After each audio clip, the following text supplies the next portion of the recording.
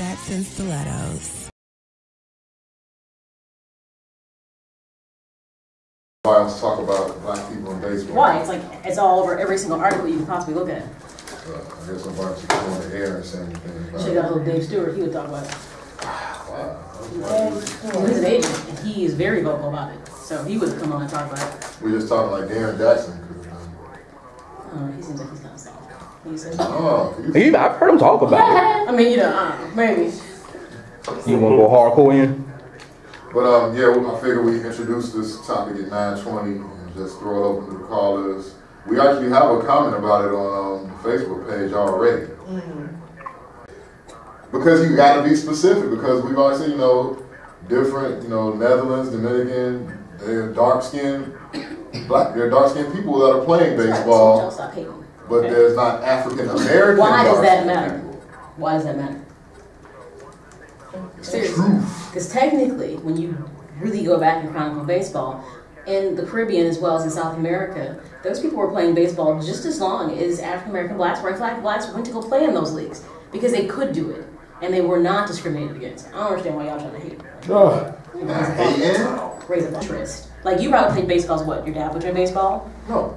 Really? Why? You just liked it? Yeah. Who made you like it? Are you serious? I'm dead serious. What? Yeah, I mean, are you taking it? The 84 Cubs made me like baseball. Yes, it did. No, I'm dead serious. The 84 Cubs. I got hooked on baseball on the 1984 Cubs. Okay, so who got you watching baseball, though?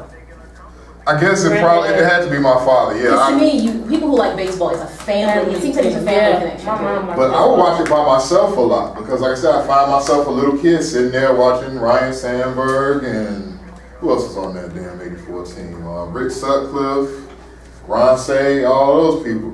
The 84 Cubs. Then at 10, what you want to do at 10 o'clock? I guess we can see how the conversation goes. Not there's plenty of topics that are going on. I mean, you've got Ray Allen to the Heat. I mean, you've got lots of conversations. This is not like we're going to be lost for topics. We can do headlines, maybe. If we, if it doesn't run longer than that, we can do headlines. All right, so that's pretty much it. That's easy.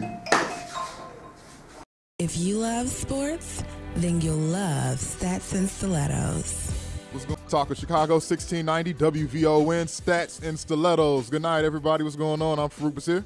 I'm Maya Gavin. And tonight, we have another good show planned for you guys. Another great show. I'm not even going to sell it short and say good. I'm going to say great. What's going on? What's wrong? This is going to be a good show. I'm really looking forward to the topic. It's right before the Major League Baseball All-Star Game, so the conversation of there being the disappearing act of blacks in baseball is a big conversation that obviously people don't quite want to talk about it. Yeah, they may write about so, it, but it seemed like getting guests for the show got a little difficult because people didn't quite want to talk about it, which I thought was interesting. Very, very. We're going to do that coming up at the 9:20 part of the show. If you want to participate in that conversation or any conversation we have tonight, 773-591-1690 is the number here. Again, that's 773-591-1690. You can also listen online at www.wvon.com, and there you can go and click on the iHeartRadio icon. Listen to us live right there, crystal clear. And you can also download the iHeartRadio app on your iPhone or your any phone for that matter. And go ahead and listen to us online and take WVON wherever you go. You can also follow the show on Twitter at Stats Stilettos. And you can like our Facebook page as well now. So where's Ty this week, by the way? What is she doing this week? I'm not sure what she's off. It was a kind of a secret mission kind of thing. Also, like some Mission Impossible? Yeah, she didn't want to. She can't tell us because last week, when she wasn't here the week before, we made so many jokes about it. She's like, "This is secretive. You don't need to know what I'm doing." What jokes? She wasn't doing that stuff. Yeah, she's like, "You guys are cracking jokes at me, so don't worry about where I'm going." But she will be back next week, we will miss her this week. But that'll be a good reason everyone can call in. You can kind of be the unofficial Ty why she is missing on the show. So hey, cool. That'll be a nice little segment for us to do. Coming up, like we were saying a little earlier at 9:20, we'll officially introduce the whole MIA of North American blacks. People tend to laugh, especially Maya here, when I say use that term, North American blacks, and their disappearance in Major League Baseball. About 10 o'clock, we'll do our weekly headlines, talk about all the different stuff we won't hit in the first hour, a lot of NBA news, a lot of news in general in sports. And later on in the show, we'll just kind of run our mouths after that. We have plenty to talk about. Yeah. It'll be good.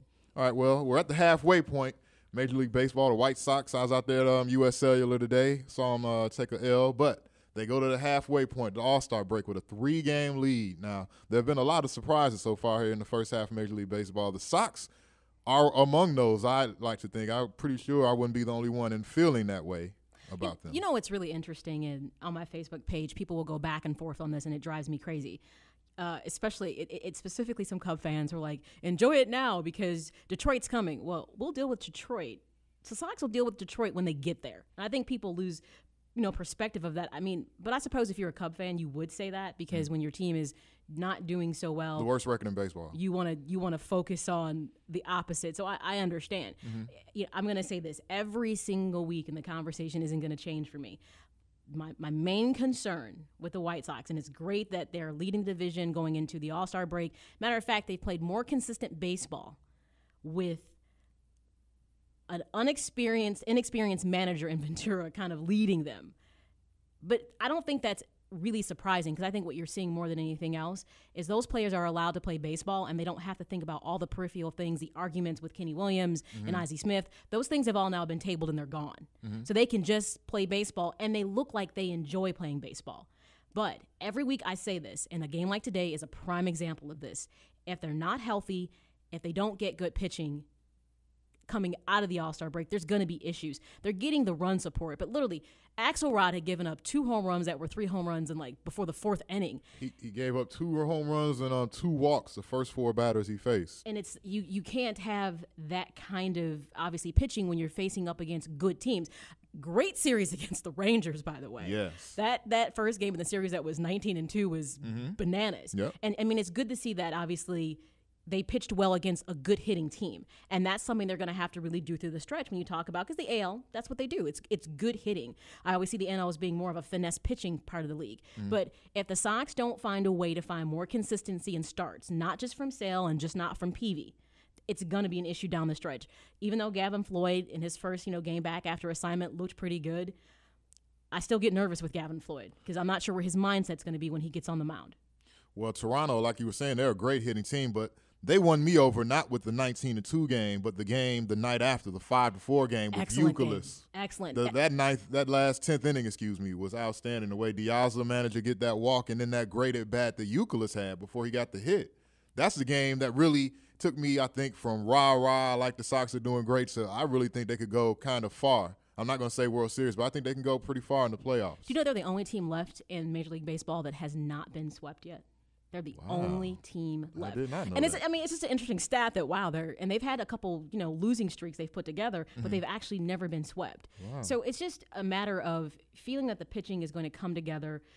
Are you going to get a Gavin Floyd that stays healthy and mentally keeps himself in the game? When Danks comes back, like you said last week, that he was given those dollars thinking that he was going to be the kind of not necessarily the ace on the squad, but at least an anchor, so to speak. And now with injury, you're not quite sure how he's going to fit into the entire picture. So to me, it's the pitching that becomes the Achilles heel of this organization, and they're going to have to find the way to make it work. I mean, and granted, they've gotten some great pitching out of Quintana, which nobody saw that coming. Saw that coming. So at least it's good to know that I'm not saying he's the answer, but at least he's a possible solution to what could potentially be a problem down the stretch. Yeah, and some other things. All the rookies they have pitching, pitching staff, particularly in the bullpen, with Matt Thornton pretty much being the only healthy veteran down there. And then, like we were saying, Axelrod, who's been he's been kind of up and down. But Gavin Floyd, I couldn't believe he had 7 wins now after yesterday's game. Like, I was trying to figure out where the other 6 came from because I never seen a pitch like that. I haven't seen a pitch like that all year. Because don't you feel like you watch him fall apart more on the mound than you've seen him look consistent, like a quality pitcher? And I think that's part of what I have to maybe dispel out my mind with Gavin Floyd. I mean, I think we all agree that he's a head case. I think that doesn't change. But being a pitcher, that's part of what comes with the territory. You mentally have to be into the game. And you're right. I think I've seen him come apart more than I feel like he's been well put together. So hence in my mind, I'm questioning his ability to really be there for the team. And maybe I need to step back and say, okay, you're right. He's got 7 wins. I must have missed the other 6. And we've also reached that time with baseball where more people start to pay attention. Now, after the All-Star break, a lot of people will really kind of start paying more attention to the standings and say, hey, I didn't realize so-and-so was doing this. Like, for instance, the Washington Nationals, 49-34. Who saw that coming? Who saw the Pittsburgh Pirates, who haven't been good since Barry Bonds was skinny? They have a 1-game lead going into the All-Star break. That's unbelievable to me. This clearly has been one of those seasons with baseball where you kind of scratch your head. And there was clearly some storylines, especially if you were a White Sox fan. There were a lot of question marks coming into this season. I mean, obviously Ozzie leaves, which I don't think, with most fans at the end of the day, I don't feel that was that big of an issue. I told people it was coming well before it even happened. All the signs were there that he was leaving. The question was, who would be the next manager? So then you get Ventura, which was really a surprise to everyone. A major league manager who has no experience, not a bench coach, not a first base coach, nothing. He had gotten to the organization in the minors. He was doing something that was more on an administrative level. So when he became the manager, and don't get me wrong, I like Robin Ventura. I loved him as a player, but I was like, where exactly are his credentials to be the manager on the bench? So it's interesting to see how that was going to unfold. And there are times I wonder the change you've seen in them, and is that him? Or is it just a matter of Diaza and Viciedo were supposed to be brought up last year, and that conversation kept happening and it didn't happen. So now you're seeing pieces kind of fit in that should have probably happened last year. It was pretty cool to see Ventura go ham today, though. You really don't see that from him at all. He really went crazy in that late in the 9th inning, I believe that was, because it seemed like the strike zone, if you're into getting on the umpires and all that stuff, it didn't seem like it was being called fair, but he really kind of snapped today. I was waiting for the umpire to throw him in the headlock, though, and give him some noogies, Because that's the last time you really saw him show any emotion like that. That's what happened with him. Here's something that's interesting about the White Sox. And once again, stats, you can use them any way you want to. But ask yourself, going into the All-Star break, would you have thought that the White Sox would almost have a player in every division in the AL leading in some kind of stat? So Paul Konerko is leading. He's not leading, but he's in the top 5 batting average. He's third at 329. Then you've got Diaza is for runs at 59. Home runs, Adam Dunn, which no one knew what to expect from Adam Dunn, is third with 25. And then runs batted in, you've got Dunn again at 61. Think about that. Who would have thought that the White Sox would have that many players participating in key stats going into the All-Star break? Yeah, I know. Well, my whole thing with Dunn, he's got the whole quasi Triple Crown thing working with the walks and the strikeouts and the home runs. I don't know how to feel about Adam Dunn. It's just – I think when you got batters like that, you got to take the good with the bad. Yeah. You realize for as much strikeouts he's going to have, he's going to draw the walks. It just comes with the territory. But at least this year, some good stuff is coming with the territory. Last year I can't even understand what happened with him last year. I will say this though, does he not look at least 30, 40 pounds lighter than he did last year? He looks healthier. He looks like he's in better baseball shape. But he's only hitting 209. You can't have your third place hitter hitting 209. I mean, as good of production as he's given the Sox, you got to be better than that. But see, that gets back into talking about how you use stats. He's leading in home runs and some other stats. So it's like, yeah, we're used to seeing batting average to kind of be indicative to what we assume is top production. But in regards to being a home run hitter, and let's be honest, isn't that why you put Adam Dunn on your squad, is to get the home runs? So do you sit here and do you mince words and you get upset about the fact that his batting average is low, which I agree with you on that, and it's a little disturbing because we do use that to decide if we think a player is being progressive or they're really doing well. But he's also leading in other stats home run wise. So it's kind of like, and that's what I mean by it's like smoke and mirrors with him. It's hard to figure out what you think about him. And that's what I'm kind of struggling with, because I'll kind of go back a little bit on what I said about the batting average. But I think my problem is he's not making productive outs. Like he had a couple of occasions in this game today where a simple ground ball or a fly ball could have produced an extra run here or there they would have needed. So, but instead he was striking out. He struck out 3 times today. Like that's my thing. I know he's going to strike out, but give us an occasional productive out. Well, coming up after the break, everybody, we'll get into this North American blacks in baseball and the lack thereof. We're going to talk with Robert Qualls from TaylorMade Media about this and really see what's going on. We would like to have you guys' opinions out there, you listeners out there as well, 773-591-1690, 773-591-1690. Also, feel free to leave a comment on our Twitter page, that's at Stilettos, and on our Facebook page as well. We have a couple of comments there that we're going to read during the course of this first hour here on the show, so stay tuned. Stats and Stilettos. 4 is 1, 2, 3 strikes, you're out at the old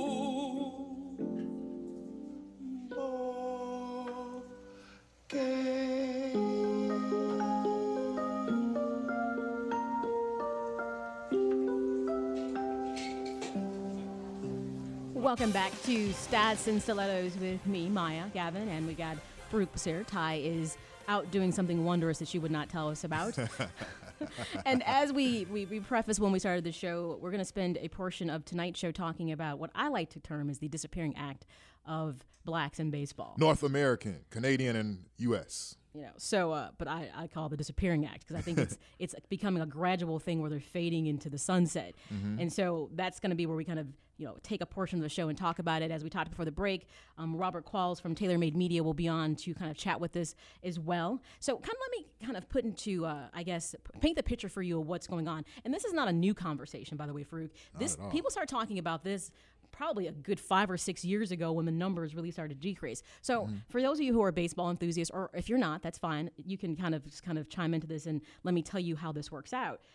When Jackie Robinson, which I think no matter what sport you love, everyone knows who Jackie Robinson is. Right. When he actually made his major league debut, it was with the Brooklyn Dodgers, and that was in 1947. At that point of time, pretty much up until about 1959, there was an influx of roughly 70% of the Major League Baseball became black players, African American. And some of them might have been Canadian based. Because I'm going to kind of give you a lot of background on this, and you'll kind of be shocked how Major League Baseball really developed. If you're a baseball person, you'll know that baseball became organized roughly in about 1840.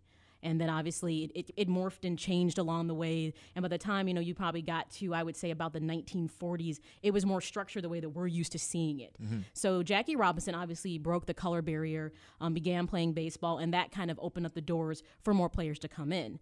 The statistics that have been looked at over the last several years is that roughly 3 decades ago, baseball was about 30%, which you may say African American at this time. And it becomes a more difficult conversation because for a while as a nation, the idea of African American was maybe, how did you look at Latino players who still looked black? And they even said in the baseball report card, many of Latino players that looked by race standards black were actually counted into those numbers. Oh, okay. So that was roughly about 30%.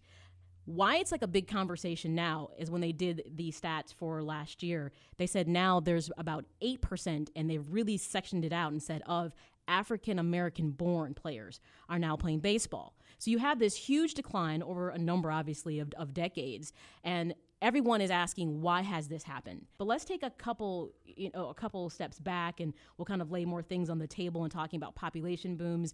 And I'll even kind of paint the picture of understanding that even after baseball was organized in roughly the 1940s throughout the Caribbean as well as Canada, Cuba, the Dominican Republic, and places in South America actually were playing organized baseball. And a lot of players that decided to not necessarily play in the Negro Leagues went to those countries because there was less discriminatory issues, and decided to play in Canada and in the Caribbean leagues. Mm-hmm. So baseball has this very enmeshed history. Most people don't even know, like Satchel Paige actually went to go play in the Dominican Republic.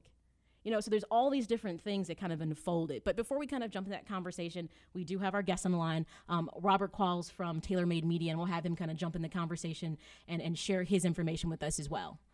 Hi, Robert. Are you on the line? I am on the line. Thanks so much. Thank you for coming on and chatting with this topic that it seems like it resurfaces every couple years, but obviously this year is a bit different with the Negro League Museum being in Kansas City and the All-Star Game being there. It seems like the conversation has come back to the forefront. Well, I don't know that's the reason why it came back. It's also a cyclical thing, and as you well noted, there are African American players on every team, with the exception of the Cubs and the Rangers. Okay, so in your mind, from all the conversations that you've heard about this in baseball, what do you see as the backdrop or the reasons for why there's been a decline in African Americans in baseball? Well, that's a good question. Well, I think a lot of the national pundits have discussed this, and Major League Baseball has done some very incredible things in terms of RBI and Urban Youth Academy. But there also are some structural issues as well. And that structural issue is going to be based on what the family values are and their participation levels and the ability to be able to participate with travel teams and things like that. So there's a lot of different underlayers that are socioeconomic on one hand, but there's also a very structured environment where there's not enough coaches available for a lot of these African-American young kids to participate and learn the fundamentals of the game. Robert, how you doing tonight, by the way? How are you, Farouk? Pretty good. Hey, I have this theory on the whole diminishing numbers thing. I think if you really dug inside the numbers and go back to, say, around 1986, if you could pinpoint a year, 85, 86, 87, something like that, I have this theory that I developed all on my own called the Michael Jordan effect. And what this theory entails is his rise in popularity dropped the numbers in Major League Baseball. A lot of people want to chalk it up to people who can't afford to play baseball. If that was the case, then where did all these baseball teams, where did all these black players come from in the 50s and 60s? Where did Willie Mays and all these guys come from? Why is it so much more expensive now? I don't really think that's the point, is my point. I think the rise in popularity of guys like Michael Jordan, but particularly Michael Jordan, is the reason why we see this drastic drop in numbers. Because I can remember when I was a kid, like teams like the Montreal Expos, for instance, their whole outfit, they had guys like Warren Cromartie, Andre Dawson, Tim Raines. I mean, they're loaded with African-American players on their team. So it had to be at some point. That's what I'm saying. That's my marking point, is Michael Jordan's popularity. You give any credence to that? Yeah, I think that played a big part of it because, as you imagine, Michael Jordan was a phenomenal success in terms of marketing the NBA in the late 80s and early 90s. That whole run they had while he was out there with the Bulls, that made some impact on how the demographics shifted from the young athlete wanting to be more like Mike, and the whole campaign drove that drive. And I think that had a lot of impact on the participation level as well. But even then, I mean, if you look at the All-Star game, any of these All-Star games in the late 80s, you saw quite a few African Americans being stars of the game, but they weren't sold that way, the same way that the NBA sold Michael Jordan, in terms of putting him out into the mainstream and saying, this is what you want to be. And Farouk and Robert, I think you're dead on a couple things. The way that the NBA markets its players and its teams is entirely different than how Major League Baseball does. You will hear obviously about players in Major League Baseball, but as within the NBA, they really push a lot of players to the forefront. And obviously the marketing of jerseys and shoes. I mean, it's amazing the marketing juggernaut that the NBA is, which in turn has kind of come back to bite them a little bit to a degree. Mm-hmm. But I would definitely say, and one of the things I was reading in the article by J.C. Hampton was that roughly in about the 40s and 50s is when you started to see a shift in the interest in baseball within the black community, because that's when basketball came into play, as well as football became more notable to people. So because now there were other options there was no longer like Major League Baseball had a monopoly on black athletes because other sports were pursuing them. Also at the same point, Robert, you said something. You can grab a basketball and go get 10 guys or girls, whatever, and go on the court and, go play basketball. Pretty much with football, you go grab one item and you can pretty much start a game. Baseball is a little bit different. Like you said, it's a bit more expensive. You need bats, you need balls. And if you get into the more organized side, because Farouk and I both played within Little League Baseball, go figure, I played in Little League Baseball. But you're right, it's expensive, especially if you get into a traveling team. And I always tell people, the sports that are readily available in urban communities are sports that people will play, especially when you talk about basketball. Especially basketball. You can start playing basketball in the 4th grade, and it follows you all the way through high school and obviously into college. Football's a little different. You don't see more of that until you get to high school. But baseball is more of an invested interest that you have to get into when you're a child. And I think if it doesn't come, like you said, from a family interest, Robert, I don't think the involvement is really there. Well, I'll tell you one thing. My background is that I played the game for about 20 years, and I started playing baseball when I was about 8 years old. And we played baseball, football, and basketball. We played all the sports all year round. But fundamentally, I wanted to be a ball player, and so that's what I decided to do. And there were a number of kids in my neighborhood that also shared the same values. They wanted to play ball. They wanted to be athletes. They wanted to be student athletes. So that's what we strove to become. And I think we were very successful at that. But again, it goes back to what's happening at the home. Is there someone, even if there wasn't someone to play catch with, there was always a stoop in front of your house where you could throw the ball and catch it. Or you had one of these snapbacks in the backyard where you threw the ball and it came back to you. Or you threw the ball into the garage door. Off the wall. Whatever it was. There was always some activity that helped you develop the skill set that you did be competitive in a team setting, but we also had coaches that would allow us to shape our games as well. So there's a lot of different elements in it, and I really don't want to delve into what happened 55 years ago. I'm talking about what's happening now. And when I look at the rosters and the compositions for some of these Major League clubs, it clearly tells you what the story is. Let me ask you a question, because I've had this conversation with different people, and I kind of get mixed responses from it. In your mind, is there an issue that there is a decline in blacks in playing baseball? Is there an issue with it? Is it that big of a deal? Absolutely. But I think what happens is when you look at the business of baseball, it's $1 billion industry. And so what happens is now you're starting to clean the game up. And you're right. From 1985 to the 80s and all the scandals that were happening, and then the steroid era and prior to that, the 94 season that got half cut off. I mean, there's a lot of things going on as you start to evolve this game into a business. And this business model is now being focused toward more of a visual TV game. Right. So, and for example, this is why you don't know if Fox is having the game on at 1 o'clock on Saturday, 4 o'clock, or 7 o'clock. So part of the packaging of this game is to present a visually appealing product that appeals to a certain demographic. And that demographic is going to buy tickets, it's going to buy merchandise, it's going to buy concessions, it's going to do the whole cycle of this business model. So you have to protect the brand. And when I look at some of these teams, and you can see the camera angles from these various broadcasts, and they're showing you exactly what it is all about. It's about selling product. And these ball players are now product. So if you don't have someone who is in front of the camera who can communicate to that audience what is the value of that team in terms of how they present themselves, how they represent the team, the franchise itself, all that is part of that packaging.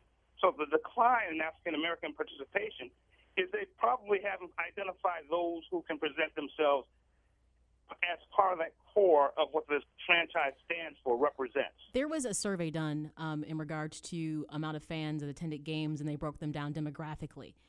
African Americans made up 9% of fans that attended games last year across all ball clubs. So let me play the devil's advocate, Robert.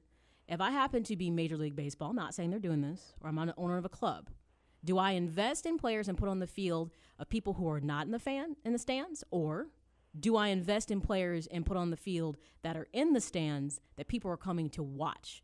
How would you answer that? I think this will answer your question. If you have 600 ball players in Major League Baseball and 60 or less than 60 are African American, there's your answer right there. So you're saying, remember, I'm just playing devil's advocate, not saying it's right or wrong. So you're saying that despite there being obviously very few African Americans that attend games, not quite sure about TV viewership, that there still should be a balance. Even when you talk about population in regards to African Americans in the United States, Hispanics have superseded us as being obviously the largest minority group. So, and obviously you see more minority players, but there's a reason why you see more Hispanic minority baseball players too. There's a method to the madness on that, and it's not by accident. It's not by accident that you see more Hispanic players, and it isn't based on population. When baseball obviously was organized back in 1840, by the time you got to 1938, there was the Negro League, there was the Caribbean League. They were playing baseball in Cuba, the Dominican, Puerto Rico, as well as in Canada. And as I said earlier, I'm not sure if you heard it, a lot of African Americans chose to go to those leagues to play because they didn't have to deal with discrimination. So when you talk about the love of baseball, it's something that proliferated beyond the United States, and people were playing in other places. So obviously, once Jackie Robinson broke the color barrier and started playing baseball, little by little, you got more and more minority players coming into the league. Obviously, you have the likes of Roberto Clemente, which I would say would kind of be a very pivotal player when you talk about Hispanic players and that movement forward. But it kind of makes sense. And I know people think it's a replacement theory, but I don't think it's a replacement theory to a degree. I think there's a little bit, maybe just a little bit. But the love of the game was already being played around the world. So I think it's just a natural progression. If you've got more black players gravitating towards basketball and football and not really playing basketball, you go to the next pool of individuals that are available, which in this case happens to be Hispanic players. Well, I think that if you're in Houston, you can do that. Because if you look at the Houston Astros roster, you'll see quite clearly what their representation is about. Well, I mean, it's more figurative of the city that they're in, is what you're saying. But I think at this, but there's a trend, because you could look at the White Sox, you can look at who is now on their major league roster. You can obviously take into account Miami. I mean, you're seeing a spread of Latino players, not just in cities that are heavily Latino based, because now there comes this it could be a theory, and part of it I think is true, that those Latin countries are creating an export. Baseball is the primary thing that they export out of those countries in regards to athletes. They have training facilities. Now major league teams are investing in those countries to create more players. So the attention now has been shifted towards, obviously, the Caribbean leagues, not so much even Canada, so to speak, but because that is a product, even South America, that is being exported in larger numbers. And I don't disagree with any of that, but I think the focus of this is African-American presence in Major League Baseball, is it not? But it is, but I'm saying, as you have now found a replacement product, I think that's why you'll get less people making the investment in African-Americans in baseball, because there's now a replacement product. So, well, let me share this with you. There was a Hispanic sports writer in Houston just the other day who sent me a tweet, and he was talking about the new deal with the Dodgers signed the kid out of Cuba for $40 million. Mm-hmm. He was upset about that, and I'm saying, well, why are you upset about that? It seems to me that that should be a part of whoever has the skill set and they've scouted this and they've made the investment for whatever reason. Shouldn't that be something to be applauded? He said they could have gotten 40 Dominicans for $1 million each. All right, everybody, let's take a call here. 773-591-1690 is the number. Is it Raheem? Is that correct? Yes. How you doing tonight? Just what I'm hearing is just very upsetting. I'm going to take you back a while. Let's go back.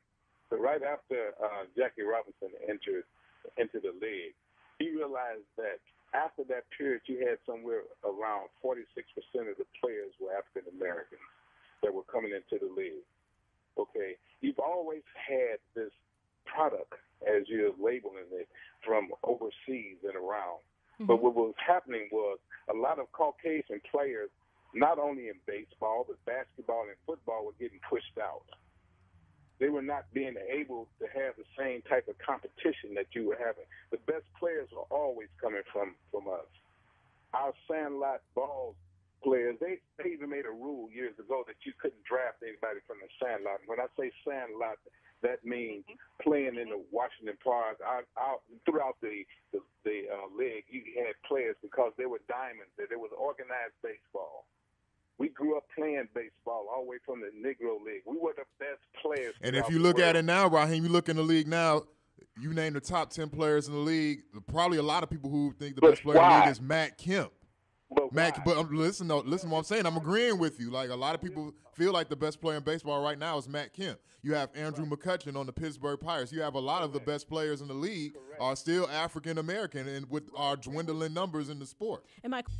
Welcome back to Stats and Stilettos with Maya and Farouk. Ty is out doing a secret mission, so she's not part of the conversation. But we are having a good conversation talking about the disappearing act of blacks in baseball, that being American-born blacks in baseball. Farouk also North says, American. he likes to say North American, but it's really about American-born blacks. If you'd like to weigh into the conversation, you can call into the show, 773-591-1690, as well as you can post comments on Twitter at Stats Stilettos and the Facebook page. You can go there as well, Stats and Stilettos. So lots of different ways to participate in the show. We have Robert Qualls on the line with us from Taylor Made Media. He is talking about baseball, and we're just getting all worked up, aren't we, Robert? No, I don't think we're getting worked up at all. I'm having fun. Go with me. Go with me on this. Go with me on this, Robert. No. But here's what I wanted to share with you. When you include North American, African American, then you would have to include Russell Martin with the New York Yankees. Of course you would. To me, I think this is really more a conversation about American-born blacks. I think because that's where the whole, the root and the core of the Negro League came from. I think that's really what the conversation is. Even though obviously, our neighbors to the north, Canada, did develop a baseball league, an interesting history there as well. I think this is more about American-born blacks and where have they gone, especially when you look at the likes of Jackie Robinson pioneering the sport and how we flourished at one point under it. And, we've had some callers. And the thing I was saying before break, Robert, and I'm never going to break away from this, and I know it's not a popular thing for me to say, and people get mad at me, but it's okay because I figure you don't get to the truth unless you talk about it. It's not about how much Major League Baseball is going to do. It isn't about how many RBIs you put together, how many youth academies. I don't care about that. Wait. No, not you. No, not you. I'm just putting a general comment out there. It's not you I'm saying this about, but I want people who are listening to the show to understand. If the people who are passionate about baseball feel this is something that's important that we need to address, then we need to roll up our sleeves and we need to get out there and create the opportunity for the children. That's the bottom line. Kids can't all of a sudden go create their own league and they can't go buy their own bats and balls. This is something that adults have to do. And if we're passionate about it, then we should be the ones that present the opportunity to the kids. I was telling Farouk, and this is kind of like a little sidebar thing, but it isn't just in baseball that it happens. It happens across a lot of things. I, at one point, actually worked for Girl Scouts of America because they couldn't find a single parent in the entire school to be a troop leader for the Brownies or the Girl Scouts. So they physically had to hire people to come in to do this so that the girls could have the opportunity. It's the same kind of situation. We have to create the opportunity for little boys, or the opportunity isn't just going to morph itself. It doesn't matter how many programs is created by Major League Baseball. If we don't create the opportunity and take the boys to it, if, you know, like they say, if you build it, they will come. If we don't build it, they will not be coming. And the numbers will it will decrease. That's just the bottom line. I think it's a simple solution. We need to be proactive and stop wondering what other people are going to do about it, and be about it and do something ourselves if we feel that strongly about it. Guys, I hate to stop it. Robert, you know, I love this. I love it. We got to do this again. Yeah, I love it. See, this is why baseball is king, is always going to be king to me, right? This conversation right here. No, we can't talk this long about any other sport. You know, but I think we could. But, yeah, I mean, let's do this again because I really want to get back into – I mean, I don't think we really captured what I thought the call was about. But, nevertheless, I'm more than happy to be back on your show, and thanks so much for having me. All right, thanks a lot, Robert. We appreciate it. Okay, bye-bye. All right, that was Robert Qualls from TaylorMade Media talking some real disturbing baseball stuff right there. You know something? Here's what I think is interesting about it. Well, hold that thought. We're going to take this break because Malcolm keeps giving us the break sign. So let's go ahead and break. We'll be right back. You're listening to Stats and Stilettos. Headlines. Headlines. Extra, read all about it in the papers. Headlines. Yeah. All right. Let's talk about some other stuff. What's going on in NBA? A lot of movement going on this past week in NBA. Free agency is hot. Yeah. And a lot of moves going on. Bulls, silent. But anyway. No, not silent. Well, not. Okay. Is it anything that really excites you? Well, no, it's not. Okay. So I'm like, so stop acting like that move was something that's going to make a difference. Well, let's see. Can I ask you a question? And maybe I'm just negative Nancy. That could be what it is. Okay. So the Brooklyn Nets. Okay. Going to Brooklyn next year. The big signing they needed to happen was supposed to be Darren Williams, the all-star guard. Is he really that good, or did I miss something? I know he's a good player. I remember him at Illinois, and I was impressed. I'm not overly impressed with him in the NBA. I just don't, especially last year. I just don't.